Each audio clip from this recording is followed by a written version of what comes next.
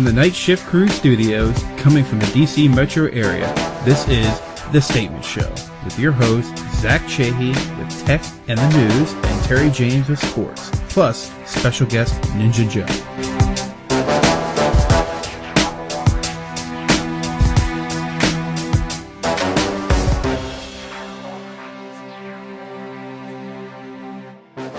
Good to be back, Zach. Yeah, after a little bit of a hiatus. Yes, sir. Feeling real good. We have our special guest, Ninja Joe.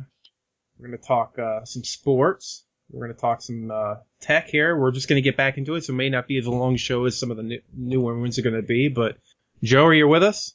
I am. Okay, so Joe is an aspiring law enforcement officer, actually. That's not the career he's in right now, but that's what he's aspiring to be. And we have some questions for him on the subject. But we're also going to talk sports, and hopefully Joe will end up being a regular on the show. Obviously, Ninja Joe is not his real name, but this is what we're going to go with. It's what we came up with for him, whether he likes it or not.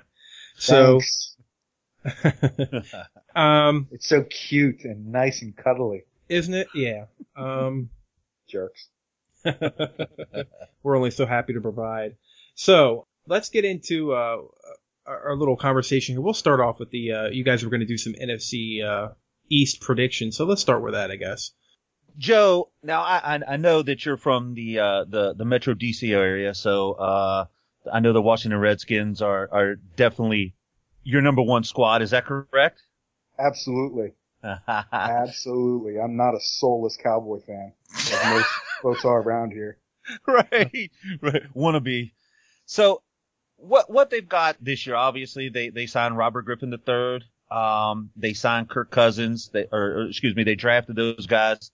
Now me, I'm not, I mean, obviously I'm from the area, but I'm here to kind of tell a lot of people that I'm not sipping the Kool-Aid like a lot of people. I still see a fourth place finish for the Redskins in NFC East.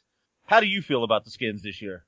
Your fourth place prediction is a very fair prediction, because even though everybody's crowning Mr. Griffin as the king of DC pretty much already, here's just the straight up facts. You got the NFC East 6 games out of your 16 games.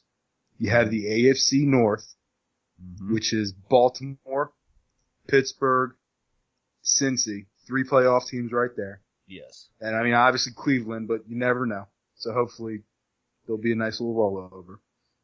The NFC South, which is, I mean, just has the Saints and the Falcons, again, 2 playoff teams. The Panthers, which had the Rookie of the Year last year, who broke some of Peyton Manning's numbers, Cam Newton. No big deal there. Oh, I believe we lost to them last year too. And Tampa Bay. Yeah. And then for the heck of it, it's very tough. There's nothing easy about it. To start the week against the Saints, that's tough. Even with New Orleans going through what they're going through, you still have to look at it as saying, Drew Brees, look, he's Drew Brees. He's going to do what he does. There's no doubt about that. I mean, a lot of people say, okay, Sean Payton's this, Sean Payton's that, but in my opinion, I don't see as how they don't think that Drew Brees didn't run a majority of the calls himself. So I'm sorry, for the Redskins rookie quarterback to go into New Orleans first game of the season, I don't see it. And then they have, if I'm not mistaken, I believe it's the Rams second game of the season on the road as well, and then turn around and play Cincinnati at home. That's a pretty tough 3-game stretch there, if you ask me. Yeah, it's the Redskins and the NFC East really have just one nasty schedule for this season. I mean, because the 2 other games the Skins have, like you said, is the Rams and the Vikings. Right. So it's pretty much the NFC West and North. So it means the other 3 teams get the Packers, the Bears, the Lions, the Seahawks, 49ers, and the Cardinals. Correct. So, I mean, all the way across the board, it's going to be a tough season for the NFC East. My honest thought is whoever gets 9-10 wins is probably going to be your division winner. That may be a fair assumption. Sure. Now let me ask you this, Joe. Sure. With Pierre Garçon, Josh Morgan coming along, they're going to have Hankerson back. It's evident that they've upgraded the wide receiver, but what are you really feeling with Pierre Garçon? Do you think he's a legit number one, or did they overpay for at best top tier number 2 wide receiver? They went out and got the best they could, without a question in my mind, because of the NFL arbitration stuff from the uncapped year and everything going on. Sure. So with those penalties that both them and the Cowboys have to pay, Pierre Garçon is essentially the best they could get. Is he an absolute legit number one? Probably not. No. But you know what? If you give him enough of a supporting cast, I guarantee you he'll get some opportunities to prove himself as a number one threat. Now, I see Josh Morgan nothing more than a possession receiver. I just don't. I don't think that we're looking at some fantastic, reemergence of, say, like Art Monk. I just don't see it. I mean, Garçon should, for all intents and purposes, be their number one. But who we're failing to mention here is Santana Moss. Absolutely. I mean, from all accounts that I've heard so far in OTAs, Santana Moss has been looking fantastic. I don't know if you've been hearing the same, but I've been hearing that. And they obviously have kept him around, at least at the moment. So they must be figuring the same thing. Well, absolutely. Because, I mean, he's dropped another 10, 15 pounds or something like that, which is important because he's getting older and he needs to really kind of take care of himself. So the fact that he's dropped that may be able to make him quicker so that he might get his step back. Because last year he struggled. I mean, all the guys last year really struggled to get some serious separation, Now, Moss, he's absolutely fast enough that once he gets a step or two on you, he's gone. That's still absolutely true, which is great because he's going to get opportunities like that. Will he be the number one? Possibly. It'll really depend on what comes out of training camp. I imagine him going in as number one. I'm seeing their biggest weakness besides the offensive line that, we seen last year when they started off, the offensive line was not bad, then started getting injuries, and there went everything. Obviously, Robert Griffin III is a major upgrade. Over Sexy Rexy? Come on. Yeah. It's, I dare even want to say his name. So, my biggest question with these guys right now is the running back game. To me, the running back game. They're saying that Hightower's going to be the starter. You still have Hulu. Who do you feel would give them the best chance of winning and at least, making a formidable, running game at this point? All three of them. Evan Royster, Roy Hulu, and, guys. I mean, yes, Hightower. So three-headed monster. That's where you're going with question. It. Yeah. There's absolutely no question about it. And then they even drafted another guy. Can't remember his name off the top of my head right now. But they drafted another guy in the later rounds so that he's going to be competing. Okay. So we'll see. Cause I mean, Royster's the big guy. He's like 230 pounds. Hulu's like 215-ish. And Hightower's somewhere in the middle. Okay. So Hightower's kind of that hybrid model that he's a little bit of a bigger guy, but he's also pretty agile. Great pass catcher. Yeah, Hulu's just ridiculous. Yes. I mean, he was an awesome surprise out last year. And then Royster just puts his head down and runs people over. Sure. Which again was a great surprise to see out of a rookie. But then again, he came from Penn State, so you look at it and say, you know what? That's exactly what they do. That's what you're supposed to do, is put your head down and run over somebody. I agree 100%. Absolutely. So when I look at the running game, I get excited because they got better last year as the season went on, and they had a 5-game streak of over 100 yards rushing. Right. Yeah. In the past decade, whenever the Skins have gone over 100 yards rushing, typically they win the game. So okay, I want to ask a question here. I'm not the biggest NFL person here. My favorite team's the 49ers. But I want to ask you, typical Redskins question, since we're in the area here. Are they going to the playoffs or are they going to the Super Bowl? Do you think they're going to the playoffs? No. You don't even think they're going to get to the playoffs? I'm predicting right now no better than 6-10, maybe 7-9. I'm gonna come out on the show right now and say 6-10 this year. I will not put a record out there because I have no idea. I'm not going to take that jump. So Ninja Joe has no faith in his team. I'm not saying I have no faith, but there's a lot of obstacles they have to overcome. All right, so are you willing to put yourself out there, or what do you think? Do you think they'll at least get to the playoffs? That's a hard call to make because guess what? Your division. I mean, forget the fact that you have the returning Super Bowl champions. Forget that fact. You also have Philadelphia, who's extremely explosive. Extremely explosive. That, quite honestly, could be a team, if they put it together, that could rival the greatest show on turf.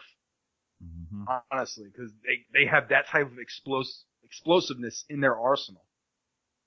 But who knows? And then the Cowboys are always the Cowboys. Everybody always thinks they're going back to the Super Bowl. Yeah, well, everybody says the same thing about the Redskins. It all really depends on where you live, in my opinion. But honestly, I'm glad you mentioned the Cowboys there. Well, yeah, I'm going to say, you hear the Redskins stuff are pretty much only in D.C. So, whoo! But okay, Cowboys. Right. Well, I'm glad you mentioned the Cowboys here. So, what we got, obviously they went out and addressed their secondary, picking up Morris Claiborne. That's huge for those guys. We all know that their Achilles heel last year was certainly the secondary. Mm-hmm. What I'm looking at right now is, although, to me, overall, draft grade, maybe a C-, somewhere in the C-. Certainly they picked up Claiborne, but can Tony Romo stay healthy? And if he does, do they make the playoffs this year? You know, when I look at the NFC East schedule, I really only think one NFC East team's going to make it. Right. Especially when you have the Packers, the Falcons, the Saints, mm-hmm. the Lions, the Bears, and then, the NFC West, which would probably be the Niners, and then I would expect the Cardinals to challenge. Mm-hmm.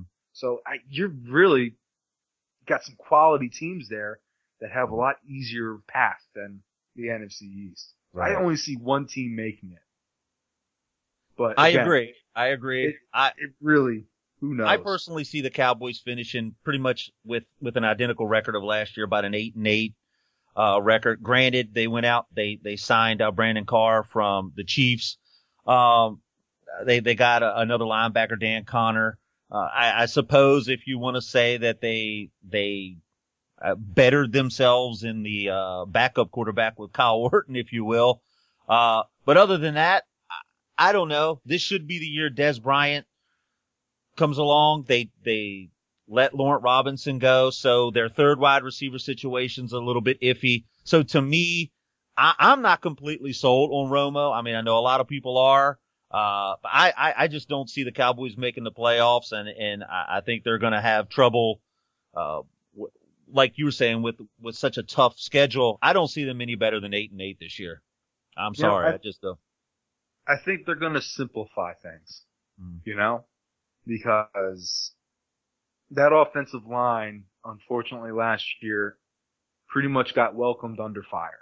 They had a lot of new kids on that line that just had to really learn quickly and had to learn in the game. Mm-hmm. So that's tough. But here's the positive thing for them that you didn't mention yet. DeMarco Murray. Mm-hmm. That guy just killed it last year. He just came out of nowhere, stepped in there and ran his tail off. Correct. So he's going to be the serious X factor for them this year because Des Bryant, you know what? Yeah, he's supposed to have another breakout year. He was supposed to have another breakout year last year. Mm-hmm. You know, you can make that argument that, hey, he didn't have a quarterback to get the ball to him. Okay. He still should have caught the balls that were thrown to him and made bigger plays when he had the opportunity to, if he is as good of a player as everybody bills him to be. Yeah, and he has supporting class. He was fantastic in the first half of a game, and then turn around in the second half and kind of be a little bit lazy-assed on it. If you ever noticed that, it was rough. I happened to have gotten a chance to go down to the Redskins Cowboys game, the second game down in DC, and you know, it was such a heartbreaker because there were so many games last year that the Redskins could have and should have won. And Des Bryant lit it up. Jason Witten lit it up. And, you know, you're sitting around as a Redskin fan going, you have got to be kidding me. The Cowboys are not this good, yet they seem to always turn it on when they need to. I simply can't see them being any better than 8-8 this year. I'm sorry, I can't. We spent a little bit of time on that. Let's move on. The New York Giants. These guys have the toughest schedule this year within their division. They obviously still have Justin Tuck, Umanura. So, I mean, big question, two big questions, actually. Hakeem Nicks, Ahmad Bradshaw. Are they coming back this year? Are they going to come back from their injuries? Obviously, Hakeem Nicks has been sidelined with a foot injury, but is expected to be ready for week 1. Do you think that, A, Eli Manning can have as good of a year as he did last year, and B, can they get it done with Ahmad Bradshaw as their go-to back? With Bradshaw, absolutely. Manning, last year, I think he turned a new page in his career. Mm-hmm. You know, last year, he really put the team on his back and said, look, this is my team. If we're struggling, I gotta put it on my back and carry us all the way down. Mm-hmm. And he did it a number of times last year. Last year, he finally, in when I look at everything, he finally earned his number 1 draft pick slot right there and showed everybody, yes, he's a Manning. He is what everybody's expected him to be finally. And honestly, after last year, I say he's a top 5 quarterback. And I've never been a Manning fan. I've always thought he was horrible. Correct. I always thought he was maybe. How old is Manning? How old is Manning right now? He's probably 29, 30, something like that. He still has time. So, where do we see this going? I mean, he just is. We're talking. He's the one who just got traded, correct? No, that was Peyton. No, I'm thinking of the wrong person. Okay, right. That's the older brother. That's the older brother, not Peyton. All right. How's the old? How old's the other brother? Peyton's 38, 37. So what does he really have? Like a couple years? He's old as dirt. Yeah, he's got, I would say probably another 2-3 years in him. You talking about Peyton? Yeah. Yeah, I'd say another couple of years. As far as Eli goes, obviously, you know, he's won the Super Bowl. He's done it a couple times now. You know, right. Here's also another question for you. Victor Cruz lit it up last year, but some of the plays that he had, a little quirky, a little out of the ordinary. Do you think he comes back, does it again this year? I'm sorry, what was that? Victor Cruz, do you think he can come back again this year and do it all over? I mean, a lot of his plays were a little quirky last year. You know, can he come back again and coincide Hakeem Nicks? Absolutely. Mm-hmm. I mean, he showed last year not only was he a player in the league, but that he can be a superstar in the league. I mean, how many highlights can you honestly say and look back at and say, look, it was only supposed to be a 10-yard play, and he turned it into a 70, 80-yard touchdown. Right. I mean, he destroyed it. Mm-hmm. Absolutely destroyed it. So he's going to be somebody that everybody's going to be really paying attention to closely this year. We'll see what happens. I think, you know, with the Giants normally having a pretty strong ground game and having a good enough quarterback to win 2 Super Bowls for you, I think he's going to be primed for another good year. I agree. Again, I agree. If I had to pick right now the team that I would think that was going to win the NFC East, you got to go Giants. You really do. Really? You really do. I am actually on the opposite side of that and giving you about maybe a 10-6 Giant record. And just falling short of making the playoffs, which brings me to who I think is going to make, obviously, the Philadelphia Eagles. Yeah, paper champions last year, but this year, Obviously, they did pick up DeMarco Ryans, re-signed Deshaun Jackson, locked up my man Shady McCoy to a 5-year contract. You know, my goodness, their draft with Fletcher Cox, come on. I mean, obviously losing Jason Peters this year is going to be big. That hurts. I think obviously I believe the Eagles are going to go with Mike Vick. You can count 2, 3, 4 games that he's going to be out this year. Can they keep it together in those 3 or 4 games that Mike Vick's going to miss? We all know he does it every single year. I'm a Falcons fan, so lucky enough for me, I got to see the wonderful Mike Vick as he was down in Atlanta. But plain and simply, I'm trying to keep an open mind on it. But I honestly see these guys going 11-5 this year and being the division champs. Talk me out of it. 11-5 is really wishful thinking. Mm-hmm. Again, who can honestly say what they're going to do? Because every week's different. Any given Sunday, you know. Do they have the ability to do that? Absolutely. Because, like I said earlier, their explosiveness could rival the greatest show on turf. Mm-hmm. It really could, because they are fast. Right. They are lightning fast. And that is speed kills. It always has, it always will. Deshaun Jackson, Michael Vick, not Malkin. That's wrong sport.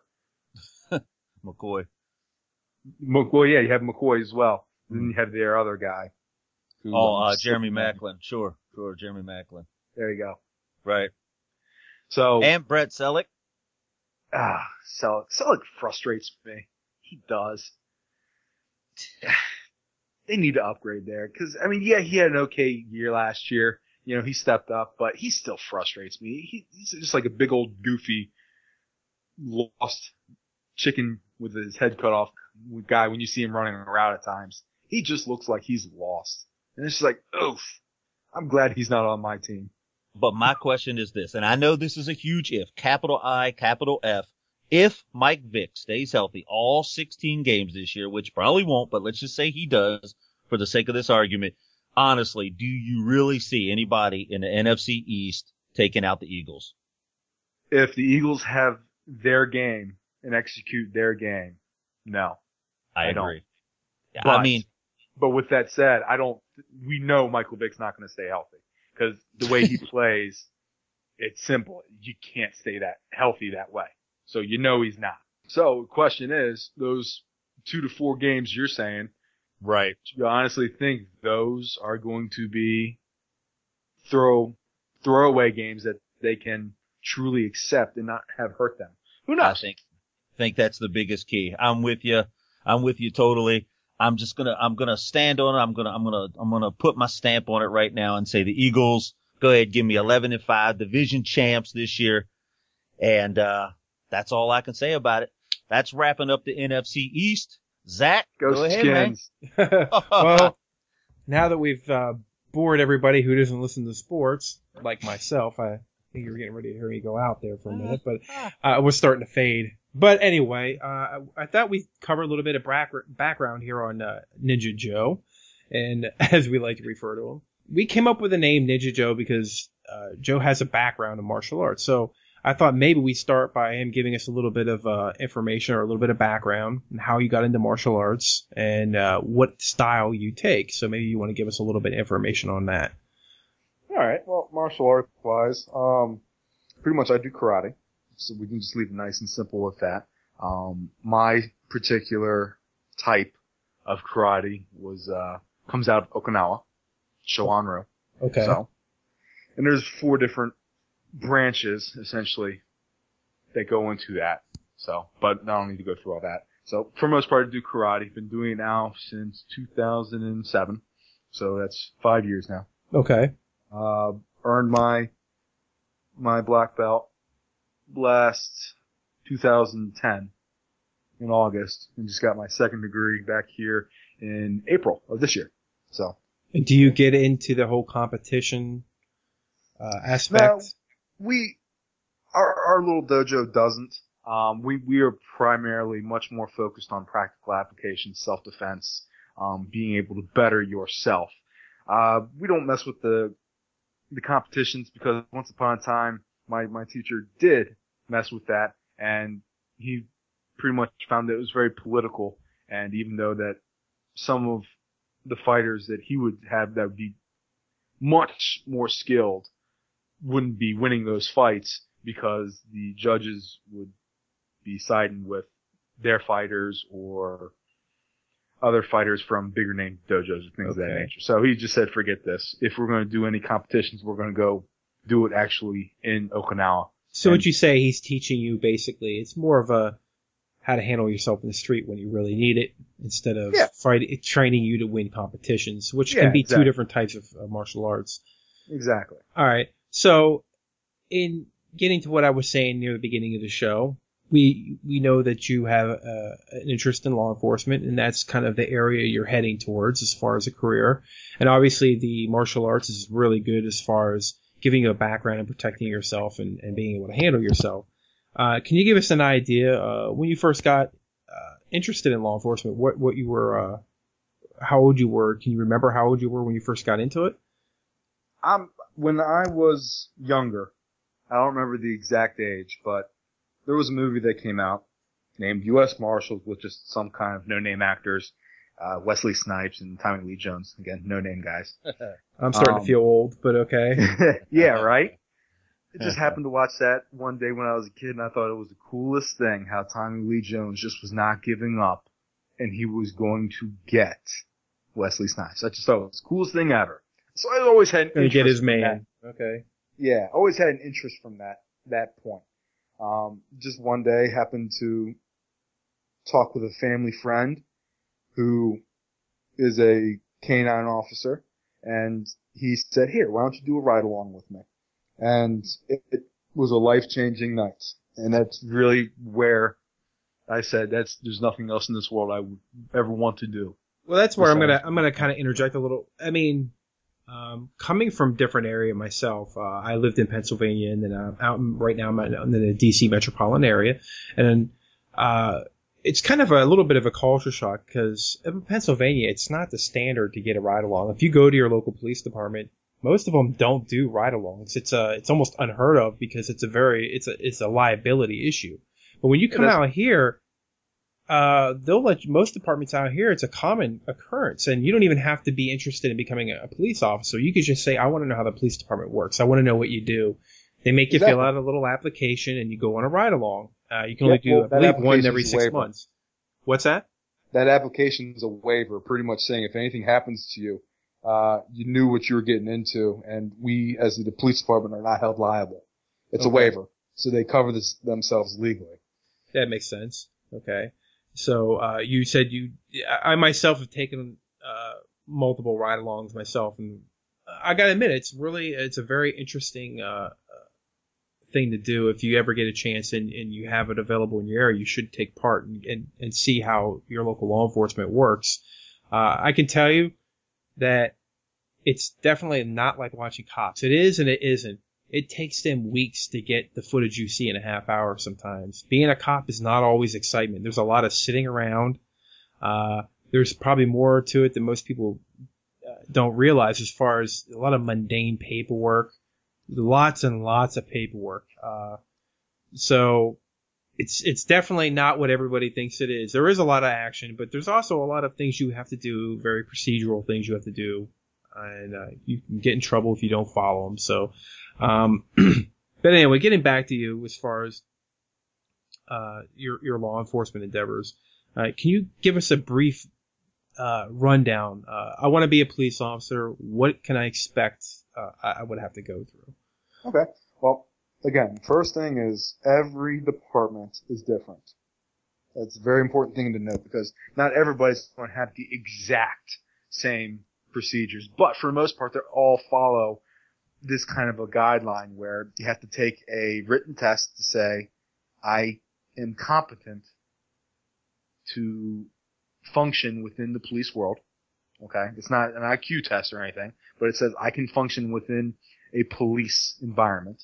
Basically, you have some sort of analytical thinking you can add, 2 + 2, this kind of things, correct? Well, yeah.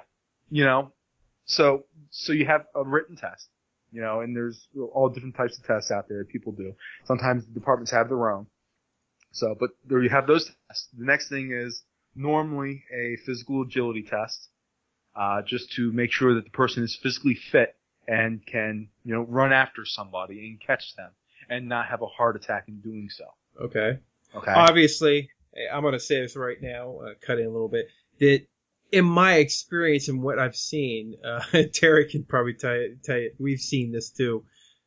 Once you're in the police department, it's pretty much a let yourself go kind of thing, because I've seen some pretty, fat asses? Yeah.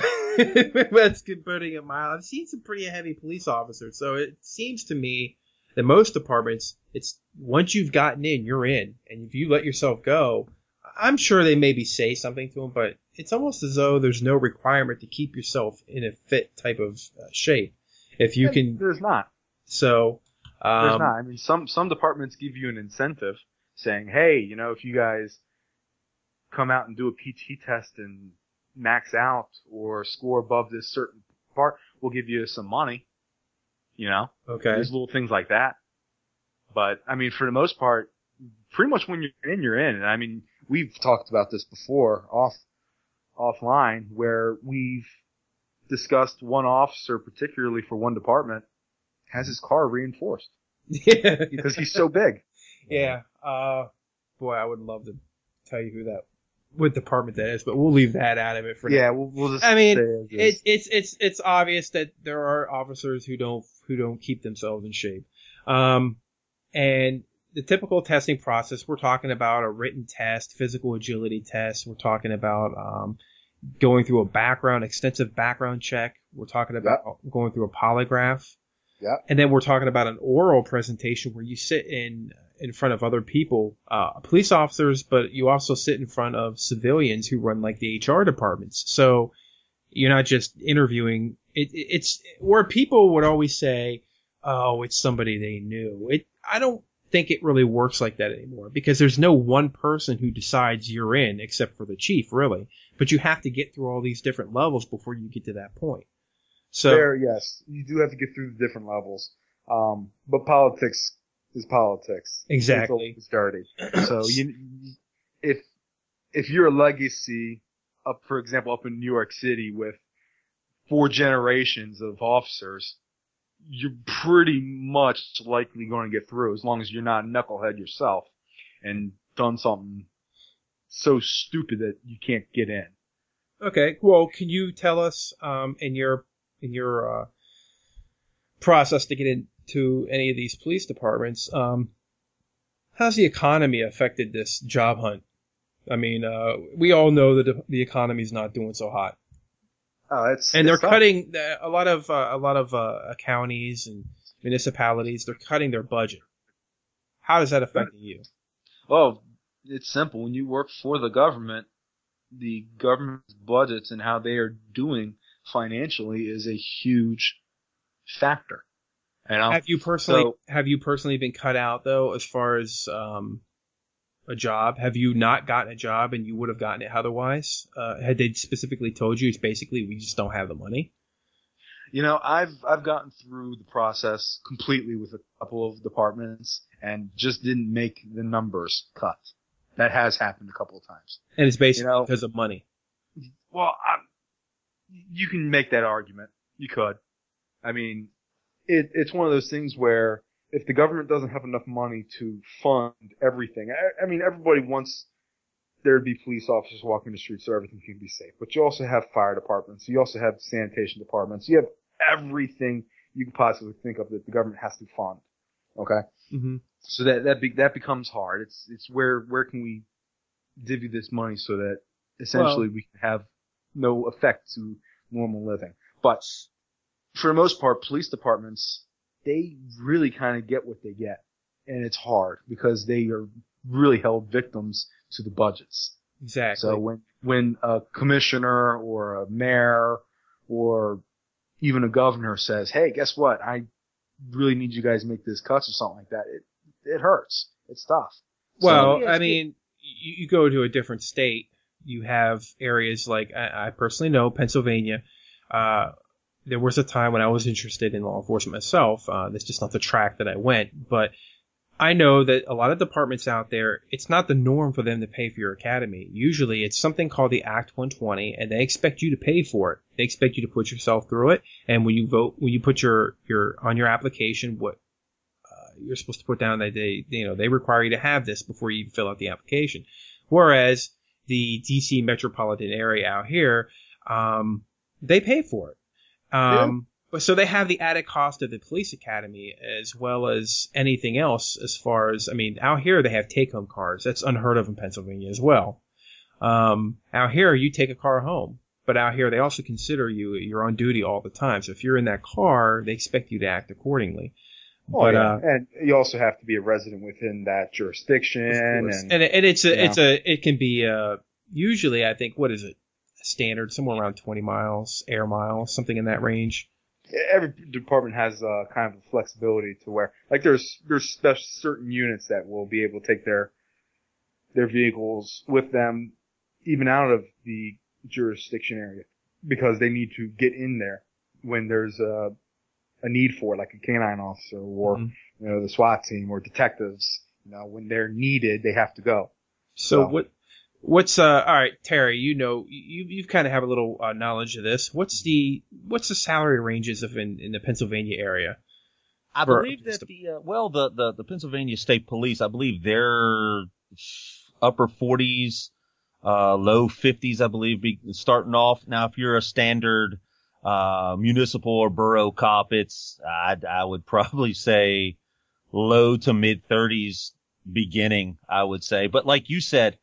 For the most part, you have to be really, really lucky to fill out an application or go through the civil service, and they put you through the academy. Like you were saying, you can almost be guaranteed that if you, I don't want to say guaranteed, but it definitely helps your case. If you take your Act 120, which, by the way, if you go full-time, you can't have a full-time job. You can't have a job at all. Basically, they say if you're going through a full-time Act 120 school, you can't have a job. Now, you can have a job if you're doing part-time, but if you're going through a full-time Act 120 school, you can forget the job. So who can really do that if you're 27, 28, 29, or even 30 years old? I don't need a job. Nobody's living with their parents. Partly that's kind of how I feel that it's something you get into when you're either first married or you're single and you don't have anybody else relying on you, because that's really the only time. That's why you see a lot of young people getting into law. It's a young man's sport, that's for sure. Because you really need, because if you have a family already, it's a very hard thing to kind of just jump into something where you're doing a total career switch. Right. Joe, let me ask you a quick question. Sure. So after you've gone through, like I know that you fill out your application, you've done the obstacle course, you've did the poly, you've done the orals, you've done everything that you need to do there. After you're completely done, the psych test, all that kind of good stuff, I know you can be expecting a letter or a phone call. Normally, I believe it's a letter. Is that true? With that being said, though, what is the percentage? You've gone through all this. They've kind of weeded out everyone. And let's call it a fairly good-sized department. We won't say a small department that's only needing 1 or 2 officers. We're talking about a fairly good-sized department that's looking to hire 30, 40, 50, 60 officers. What do you if you've gone through all that, is your chances pretty high, or is it still one of those deals where it's like, okay, oh well, don't know what to tell you? Or can they look at you and go, yeah, well, our next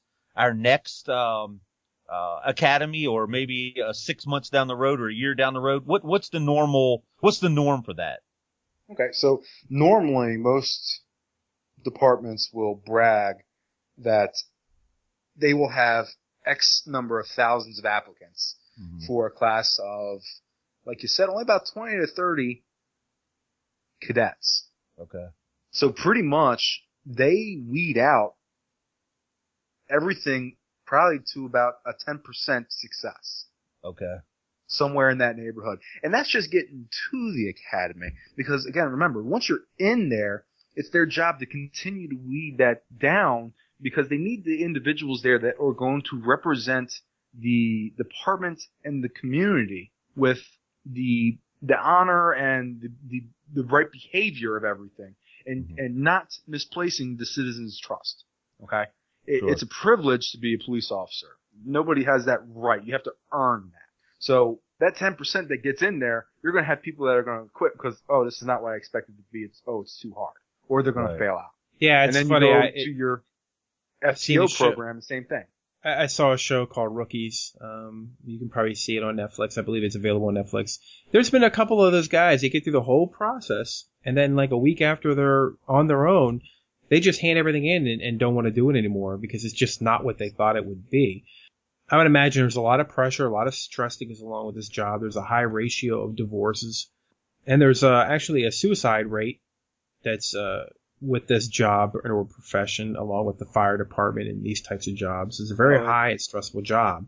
You also have one more statistic that most people don't actually know about, but the average lifespan of a police officer after they retire, a full career, is only about 5 to 7 years.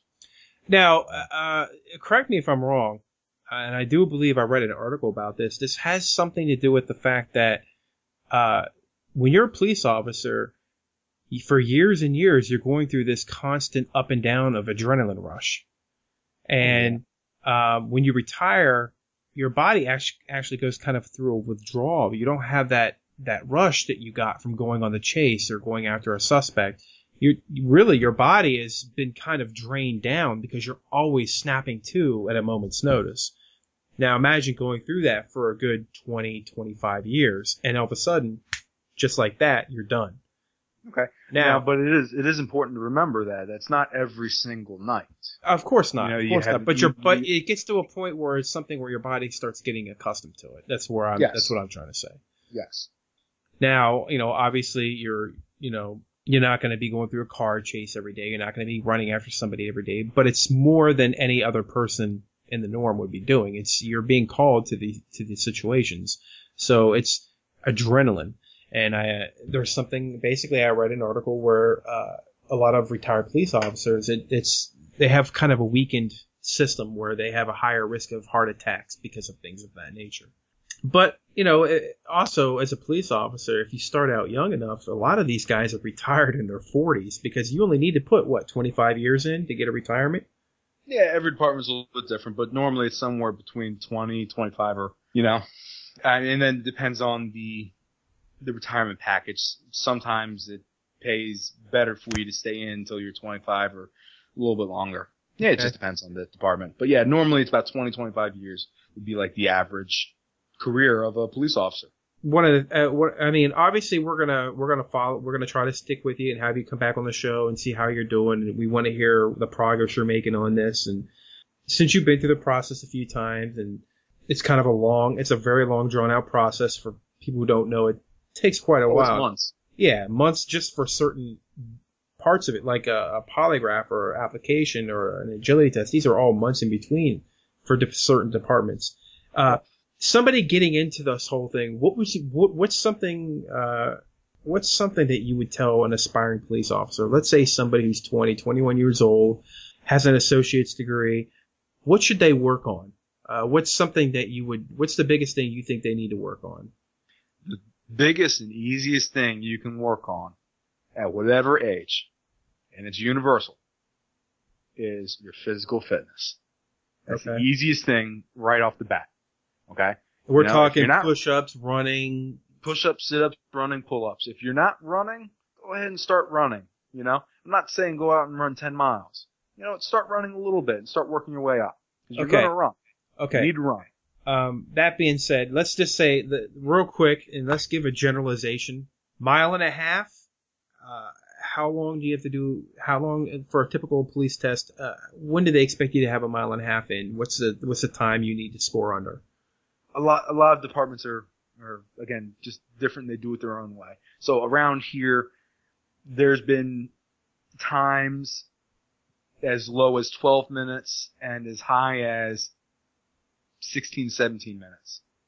For 1.5 miles? Okay. A mile so we're saying for the middle range, we're talking at probably at the very least here, we're talking at least a 12-minute hit for 1.5 miles. On average. Okay. On average, you can expect to see somewhere in the neighborhood of 15 minutes. Okay. kind of the average minimum standard to get past the physical agility test. Now, what about, say, push-ups? Again, you're probably looking somewhere in the neighborhood of above 25, maybe 30 range. Sit-ups, relatively the same. More is always for sit-ups. Okay. You'll have like a sit and reach for some flexibility. Maybe a vertical jump to test your leg strength. There's all different types of exercises that different departments use. Some departments just do an actual agility course where it's, hey, accomplish these tasks in under a minute and a half. Go. Okay. So, and a lot of these, some of these departments do like an agility course as well, don't they? Where you have to carry do a dummy drag. Yes. So. Yeah, there's a handful of them that are around, again, in our DC metropolitan area that are doing that, where it's, do like a dummy drag for, 20 feet, then you go sprint up some stairs, jump over a fence, crawl under some tables. It's like it's to simulate an actual pursuit. Okay. That's what it's supposed to be trying to simulate, is different obstacles that you may encounter. Okay. Well, I don't want to stay on this topic too long here. I feel as though we did sports and the whole law enforcement thing here took a little long, but what do you think, Terry? We hit a few of these topics of news here that's going on through the week. Yes, absolutely. Yeah, to graze here the Zimmerman situation here. Apparently he just got out on a $1 million bond again. They revoked his $150,000 bond because they felt as though he wasn't being totally honest about how much money he had. Apparently donations to PayPal. Would he have $200,000-$300,000, something like that? Yeah, something like that. Yeah, it was somewhere in that range. So I guess I don't know. I saw the guys chained up going to the court, and I feel like when you watch some of these other people, they don't chain people up like that. I mean, maybe that's how they do it in California. They had this guy chained for the courtroom appearances. I know he looked like Hannibal Lecter coming in. Yeah, everything but the face mask on. So, but apparently they granted him a $1 million bond. Now, I'm assuming he just has to come up with a percentage of that. So, there's a lot more to this story, because when you first heard the story, it sounded like basically he just walked up and shot some guy behind the head. But now you're hearing things like where he got scratched, and he had a broken nose and a concussion, and he was either showing photographs of him where he has scratches and blood all over his face. I mean, he looks like he's been tuned up. So I'm wondering really what the whole story is. I guess we're going to see more. There's not the case hasn't even actually started yet, has it? Nope. So I mean, what's your take on it, Pepper? Do you think? Honestly, the best way for this to happen is just to let it be taken care of all throughout the court. Let it all happen in the courtroom. Let the jury decide, even if it gets that far, because again, they have that stand your ground clause.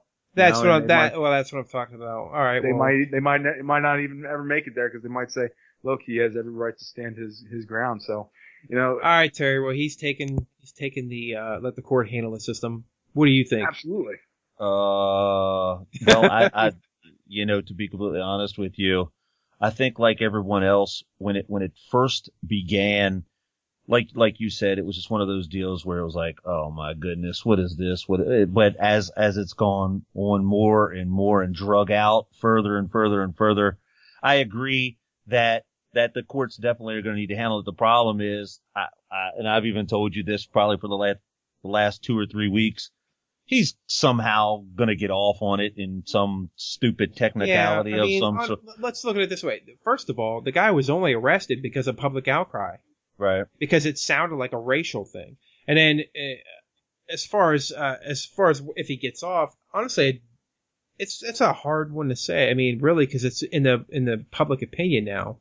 It seems like that's the way it's going. And I guess can we all agree that had he listened to the police and stayed in the car and not approached the individual, that we wouldn't be talking about this right now. He wouldn't even have gotten arrested. The whole situation would have been avoided had he just waited for the police to show up and handle the situation. But instead, he decided to get out and confront the individual. So this probably could have all been avoided had he just done what the police told him to on the phone.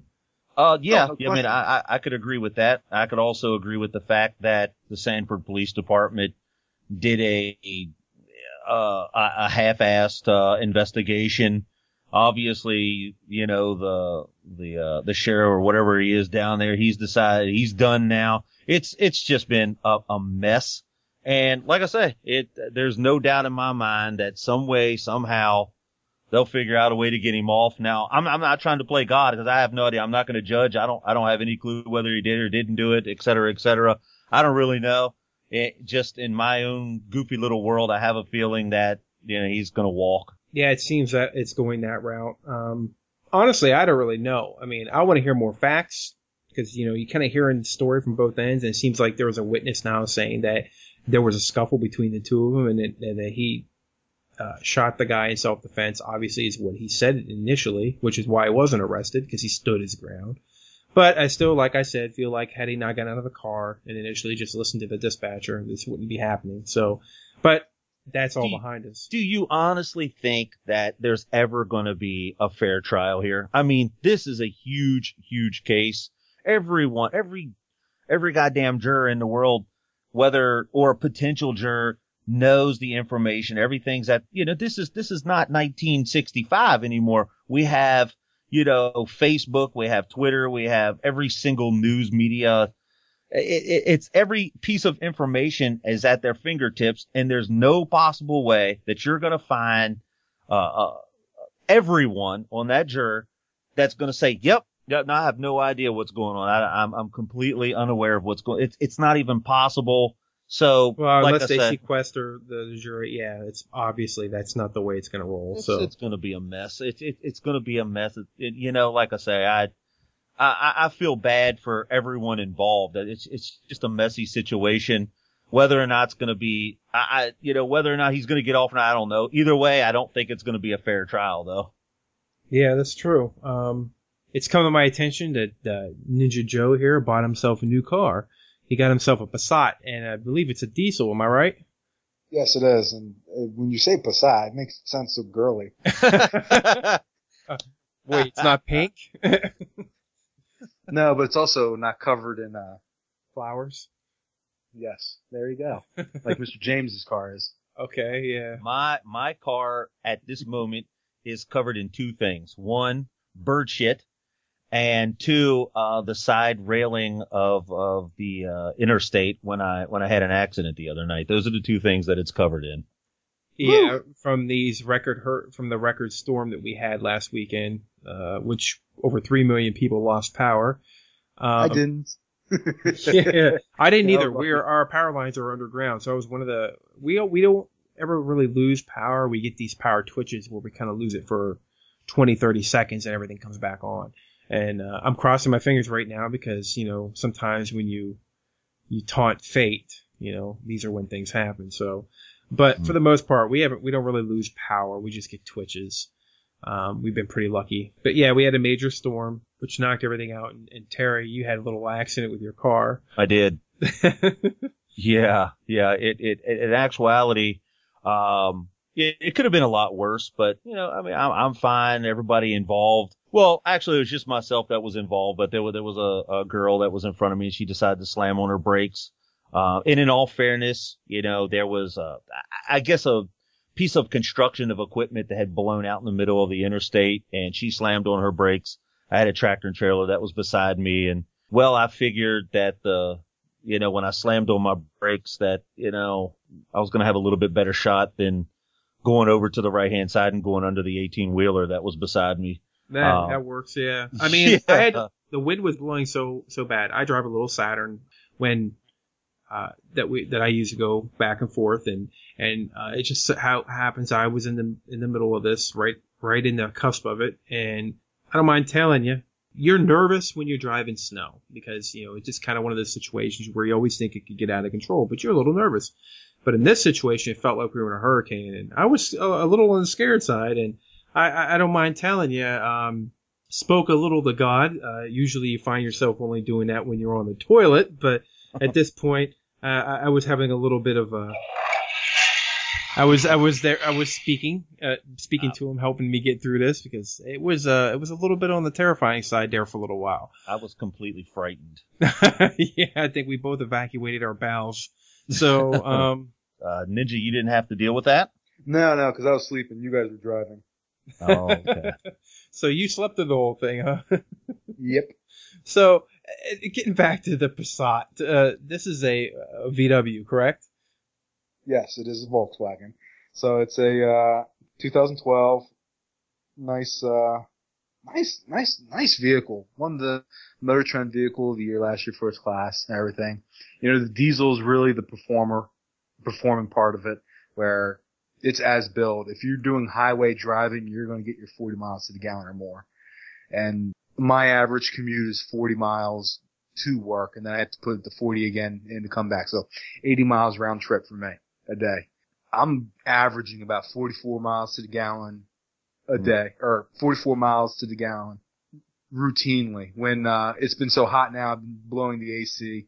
It's dropped down to just 40 miles to the gallon. It's awesome. That sounds like hybrid territory. Now, what are the downfalls? I mean, diesel, we're talking a higher price here at the gas station, correct? Yeah, you are. You're talking a little bit more. You know, you got to shop it because not every gas station has diesel, so you have to shop and make sure that you have kind of an idea where some stations are that would have diesel, which is, I mean, just do a little bit of homework, no big deal there. In general, you're looking to probably about a 20, 30, 40 cents increase over regular gas. But here's the trade-off, though. My Passat is just an 18-gallon tank. That's pretty average across the board, or maybe a little bit more. When you break it down, I get 700 cruising miles to a tank. I mean, when you have like a Ford Focus or a Fusion or a Cruise or a Fiesta, any of these other small compact cars that get to that 40 miles to the gallon as well, they only have a max capacity range of like 400 miles. And you have to refill up again. So I make the argument of my one fill up is 1.5 to maybe even 2 times a fill up for a regular car. So in the long run, I'm still saving money, even though I'm paying more up front.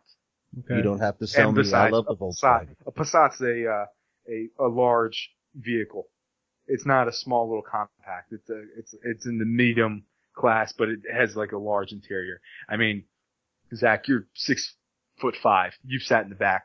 You were plenty comfortable. Oh, absolutely. It's a beautiful looking car. I have no complaints. It sounds great. It used to be when you heard those diesel vehicles, they sounded like a Sherman tank. Yep. This car's quiet. You wouldn't know it's diesel to look at it. You know, my only problem would be trying to remember not to pull up and put regular gas in it by mistake. But yeah, I mean, what other cars were you considering? What else did you look at?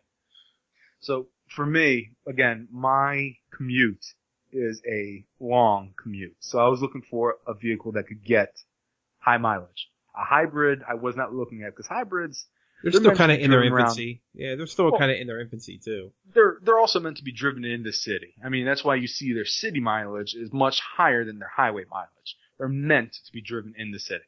That's what they're for. I mean, when you see people driving a Prius from, you know, out where we are all the way into DC or into Baltimore or wherever you have to go, it's not really using that car properly. It would be kind of trying to hammer a nail with a screwdriver. It just is not the right use of that car. You're not going to get the full use of the car out of it. So for me, I was never looking at a hybrid. It was really pretty much, well, I know that's what this diesel can do. What other options do I have that are 40 miles to the gallon, which were these compact cars? And I'm a decent sized guy, you know? Okay. And I sat in those things and it was like a glove fit. And I was just like, ugh, I don't like this. This isn't comfortable, you know, cause I have to drive an hour to work and from work every single day. I need to have some room and be comfortable. And that's really where the Passat just met all of my needs. It just, cause it gets a great gas mileage. It has plenty of room. It's a safe car. Movement too. It's not like it's a underpowered diesel engine. I mean, it only has 190 4 horsepower, but the torque is really what saves this thing because it's a turbocharged engine, and the torque really gets you up to that speed to where it feels like, even though it's a 4-cylinder, it's a 6 the entire time. Oh, absolutely. A lot of the new vehicles kind of have that 4-cylinder, but feel like you're in a 6 thing. Power to them. So I'm definitely not a car guy. I don't even try to make it sound like that I am, but I have a Ford Fusion myself, and I'm going to tell you what, I never thought buying a 4-cylinder would feel like we got a 6, but you obviously don't have that little get up in the beginning of the, if you take off from a light, but I mean, it's a very comfortable ride, and then the cars have been retooled these days, get better gas mileage, and I mean, it was either retool the cars or just keep getting outsold by the foreign vehicles, but as far as I'm concerned, I think Ford is a good vehicle nowadays. They kind of used to be the butt of a lot of people's jokes. I think they've really outdone themselves. You like the VWs, and Terry, he has a VW. He loves the VWs as well. I have 3 VWs. There you go. VWs coming out his ass. So if Ford would have had an option for me that competed on the same level as this Passat was, there's no question in my mind I'd be Ford first. I'm very proud to say that. But the fact of the matter is, for my needs, Volkswagen got it right. So that's where I went. I agree. Okay. Well, we're definitely going to have you back on so you can give us an update on how you're doing on your chosen career path and maybe give us a few more pointers. Well, also, we're looking at doing like another separate show through the middle of the week. Maybe towards the beginning of the football season here, that'll be more towards the fantasy football. So we won't have such long sports segments as we did on this one. Me and Terry came off kind of a long hiatus here. But the show's coming back. We've got a website coming up, which is going to be The Statement Show. It's going to be www.thestatementshow.com. We're going to have more guests. And so we're going to kind of retool the show a little bit to be a little more entertaining. So we're just kind of shaking the cobwebs out of our ears, and we're getting things going again here. So we got a lot of new exciting things coming. We got some sponsors coming. So anything you want to add, Terry? It just felt good to be back. Yeah. Thank you, Ninja, for joining us, man. Yeah. You were awesome. Exactly. So we appreciate it. So from the Night Shift Crew Studios, this is The Statement Show. Thanks for joining us at The Statement Show. If you have any comments or concerns, or would like to be a guest on the show, email us at thestatementshow@gmail.com.